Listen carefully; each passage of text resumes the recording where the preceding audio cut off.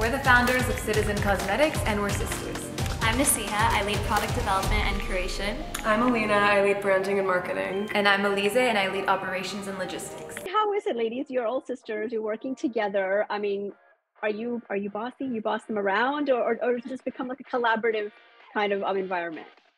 I feel like it's definitely collaborative. In the beginning, obviously it's hard when you just start working with siblings. It was a lot of, back and forth trying to understand like how to work with each other because we've never worked in like a work setting together. But I think now we've really managed, and the best part of working together is that we have the same vision for the brand and we're always on the same page when it comes to creatives or anything. Yeah, and I feel like we also understand that we have different work love languages. So understanding that first, I think, was really helpful, and like knowing how to communicate with each other. Yeah. And we even have 2 WhatsApp group chats. So one is just for work and then one is for personal, so that we don't mix that up, because we want to make sure that when we're engaging in a work way, it's more professional and like, in a certain way. And of course, like while we're fighting in one group chat about work, on the other chat, we're like, what should we order for dinner tonight? So that's just what it's like being sisters. But like Naseeha said, we never disagree on bigger things like the vision, which is the most important.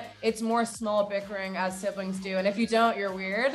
So why makeup, ladies? I've always been obsessed with makeup ever since I was younger. I would always make them be my muses, and I would just do makeup on them. I do it on my friends since such a young age. So for me, it was in me from the start.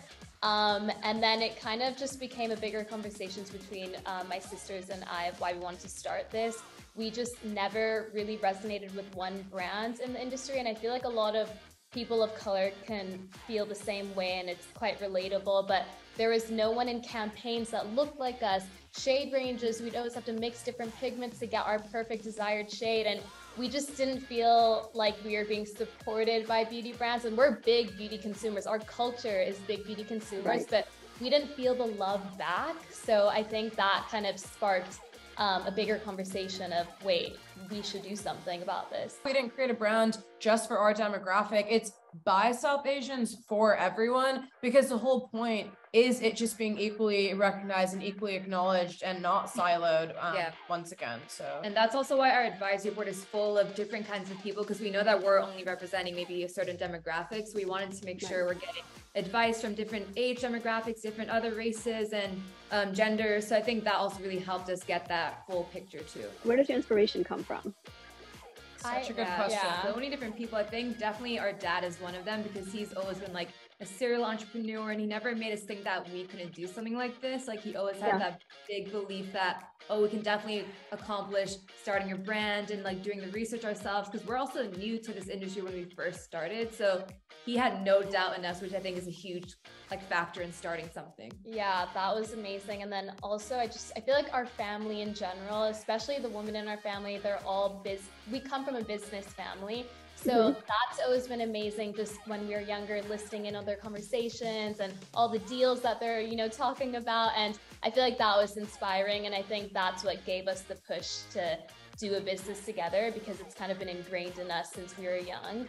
So yeah, I definitely would say like the women in our family, and of course my dad, are inspirations. Yeah, I was gonna add to the women in our family component. I think it's interesting because we actually had a matriarch of the family where it was actually very much like our grandmother was a dominant figure of the family. So it was very female oriented. If anything, the men are outnumbered in our family. So we come from a strong female business-minded family, and I think that does make you a specific type of person where you do want to be kind of like I don't know, very like startup oriented, very like hustle driven.